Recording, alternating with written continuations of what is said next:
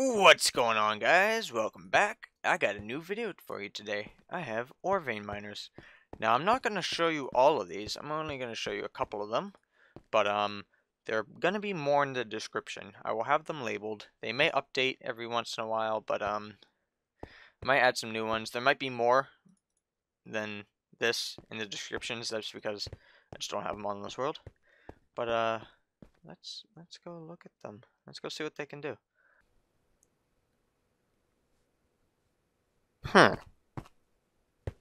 This is different. So, let's see what each one does. We have coal, iron, gold, diamond, lapis, and redstone installed currently. So let's try some of them out. We have redstone. We have some diamonds over here. We have some redstone again. We have some gold. We have some iron. We have a lot of gold over here.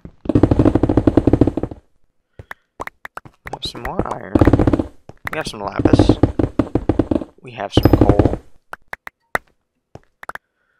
We have some diamond, lapis, gold.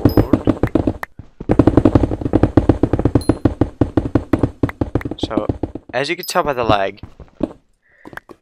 and how many ores there are, this is not how ores would normally spawn in a world. However, I have these installed. Now, they work for everybody. It doesn't matter where you are. It only takes 1 damage per iron block, or per entire ore stack you hit. As long as you only break that 1 block, it only does 1 damage, so it doesn't do damage for all the other ones. You know, fortunes don't go over to the other ones, but yeah, that's just about it for this one. You can find the commands in the description, like I said before. There might be more than what I have listed right here. There actually will be, because I had some stuff from the nether as well. However, it's not really in here. So, you can find that in the description. Hope you guys enjoyed, and I will see you next time. Goodbye!